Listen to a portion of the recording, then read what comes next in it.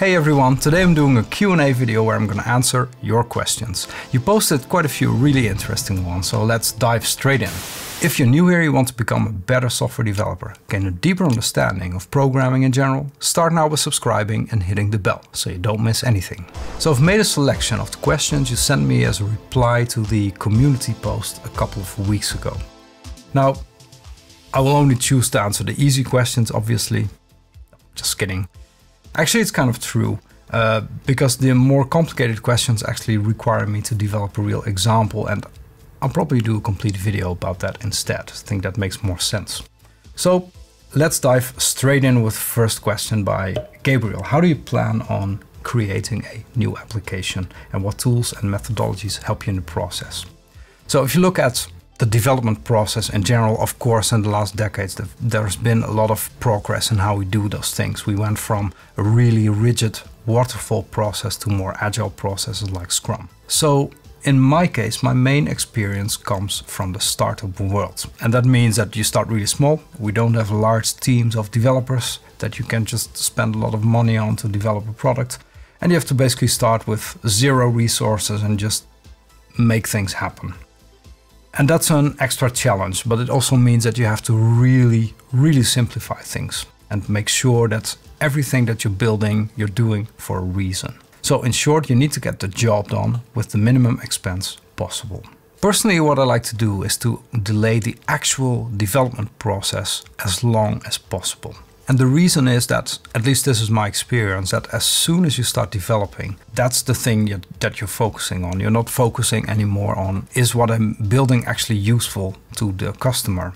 Is this actually what people want to have? And those questions are really important to find an answer to. So you might have an idea for a new application, but before you start coding away, you should just ask people whether that's actually a good idea. And another thing is that when you create a new application, you need to really fully understand the domain and the context that the application is going to be used in. What is the problem that you're trying to solve? It means you really need input from your potential users as soon as possible. And you can get that before even starting to code. For example, if you want to create a tool that helps software developers, let's say a plugin for VS Code or something like that, talk to those users first. Ask them, is this a problem that you have? And will a plugin like this solve that problem for you? What I try to do in the beginning is to kind of organize those ideas for myself and really write a document about it. And in particular, on the conceptual level, write down what those things mean, how they interact with each other. Part of this is the domain modeling. So you're trying to understand the domain where your application is going to be used. But you also want to think about the kind of technology that you're going to need. So is this a web-based application? Is it an executable that has to be cross-platform? Does it run on a Raspberry Pi or whatever? So there's lots of possibilities, and that is going to limit the kind of technology that you'll be able to use. And knowing those things beforehand is going to help you zoom in much quicker onto, let's say, a minimal version of your product that you're going to use to test some hypothesis. And then this is the next step, that you need to identify that, okay, let's say I want to create this huge, new, big thing that can do these hundreds of things, and that's going to be awesome. But you won't be able to build that all in one go. Because every time you build something, you're going to change things. You're going to learn new things from the people that are going to use your software.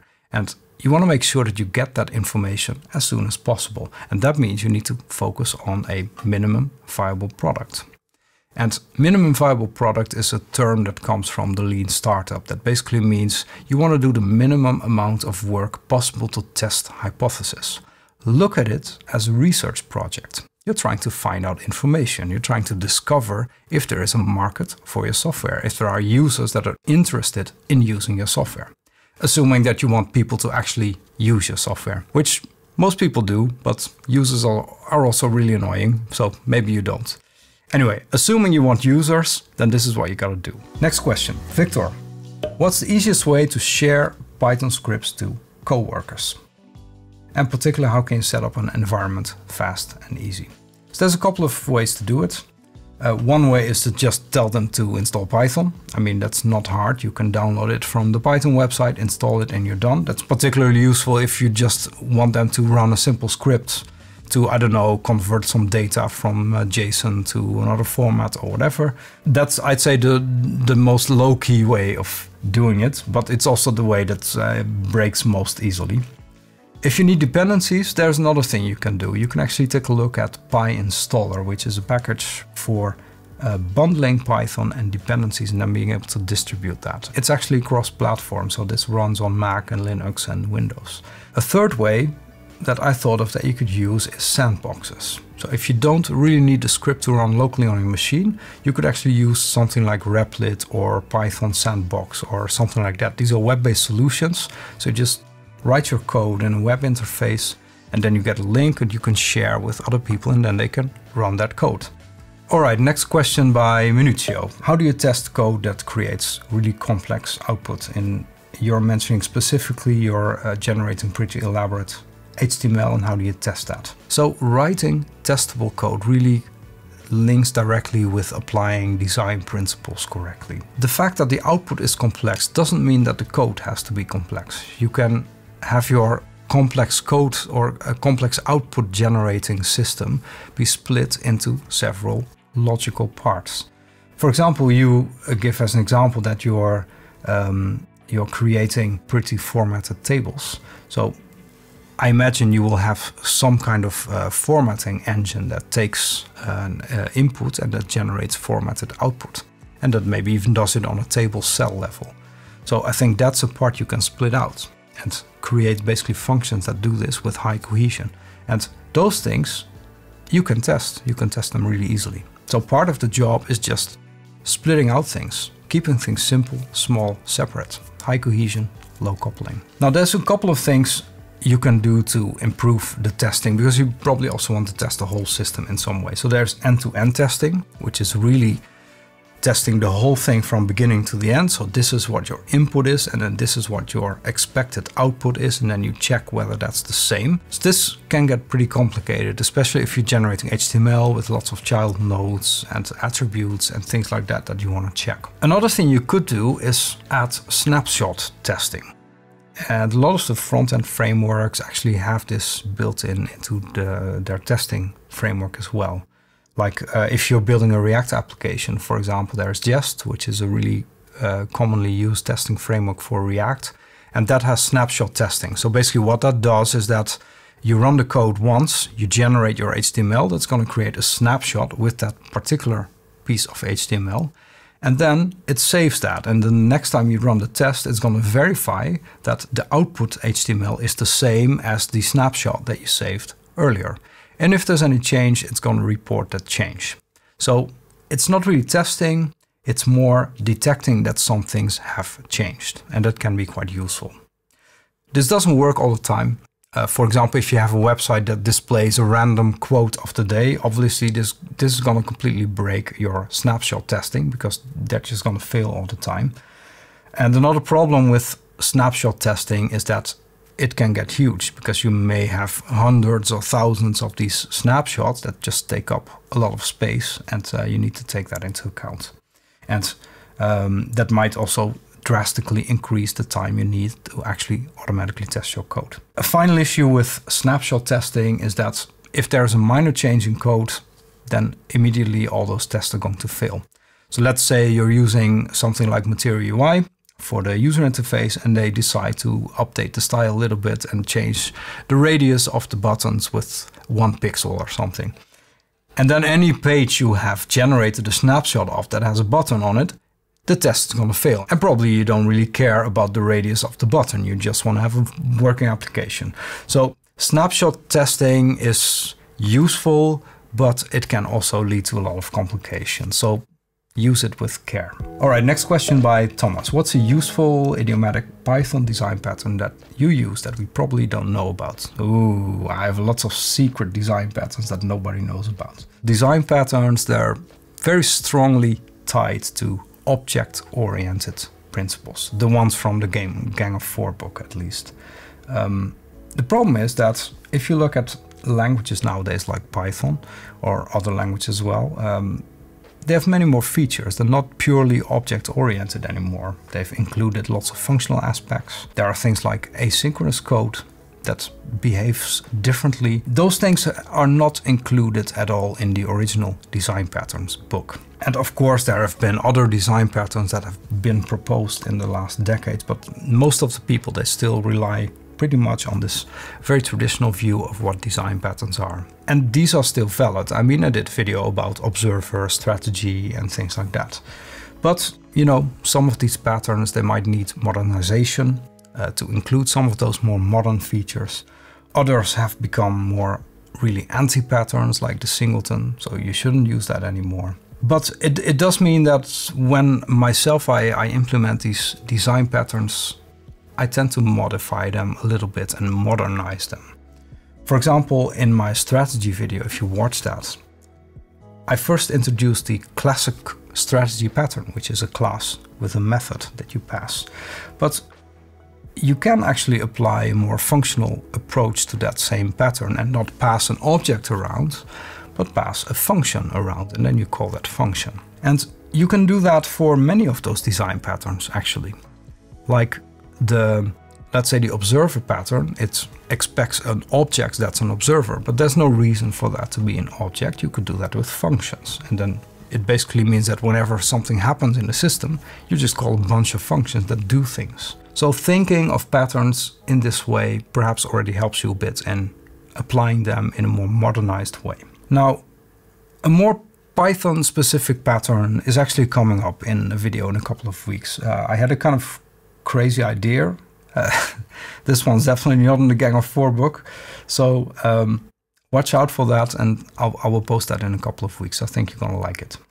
Okay, next question by Jamie. Actually, these are two questions. The first one is, how much time do you spend thinking about the design of your program before writing any code? If I design a new feature or if I design a new application, I spend a lot of time on the conceptual level, because actually that's where you have the most impact on what the application is going to look like in the end. And the reason I spend so much time there is that I think it's important at that level to not think in terms of code. You don't want to be thinking about classes and methods and optimizing algorithms for things and things like that, because it's not important. The important thing is how the concepts are related. Is that meaningful, and is that helping your user in some way? Who is your user?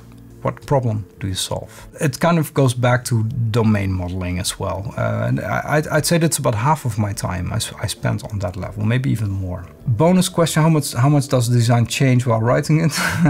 Hopefully, conceptually, not much changes, but unfortunately, that's not always the case. What I notice is that changes in how concepts are related are rare. It happens, and that sucks, because basically that means you have to go back to the drawing board. But normally, if you get the concepts right and how they're related, then the changes mainly happen in the user interface and the kind of patterns you apply, which you'll apply lots of refactoring to improve the code and things like that. The reason that I find the UI changes a lot is because a lot of that comes down to experience.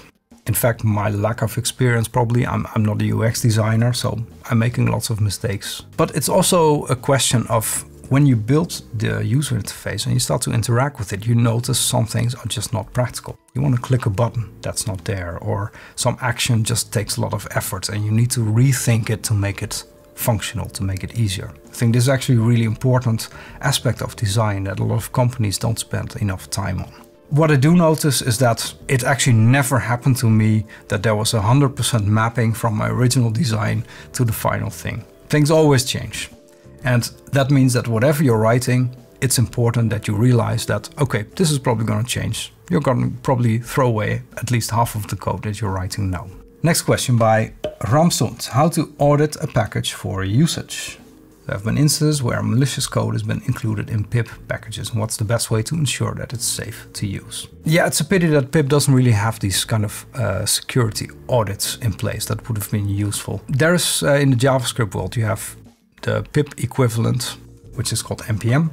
they actually have something like this. So if you include a package using NPM, they normally have these security checks where they can identify critical issues or serious issues that you need to be aware of. When I use a package, I generally look at a few different things. So one thing that I look at in a package to decrease the possibility of these security issues is to look at how well established the package is. How many stars does it have on GitHub? Look at the issues page. Are issues handled regularly? Is there a code review in place? Are there many different contributors? Are there regular releases? All these things help in making sure that a package has a community behind it. And if there is a community behind it that's active and that's working in a structured way, then that also reduces the chances of there being any security issues. Of course, security issues can also come from dependencies. So if that package depends on something else that's maybe not as well maintained, then that's also something to be aware of. And I think pip has the possibility to print out the dependencies that the package relies on. So you could also go through those dependencies to make sure you don't see anything fishy. Otherwise, I don't think there's any option apart from looking at the code and reviewing the code and make sure that there is no weird things that are happening. Okay, last question by Joshua, which is, how high can I earn as a Python developer working remotely worldwide? I can't give you a number for this. And the reason is that there's lots of factors that are at play. For example, it depends on the country you're in. Some countries have higher living costs than other countries, so the salaries are different. It depends on your skill level. Are you a junior developer? You just got out of college and you're starting a side job. Are you a senior developer with lots of skills and experience? Are you working in the education industry, which will probably pay less than if you're working, let's say, in finance or at an investment firm or something, doing data analysis on investments? So all those things play a role in determining the kind of salary that you can command. Now, in particular fields like data science and AI are really booming at the moment. It's why Python has become so popular over the last few years. So there's definitely a lot of demand for good developers. But you need the skill. I think the right question to ask is not how high can I earn, but it's what do I need? What do I need to live a nice life? And you can for yourself come up with a number that gets that for you, right? And if you notice that at your current skill level, you're not reaching the number that you would like to have to live a happy and fulfilling life, you can improve your skills. Follow my videos, become a subscriber to my channel, learn about these things and become better. I hope you enjoyed this Q&A session today. I had a lot of fun doing this actually. I'm surely going to do this again in the future. So thanks for watching, take care and see you next time.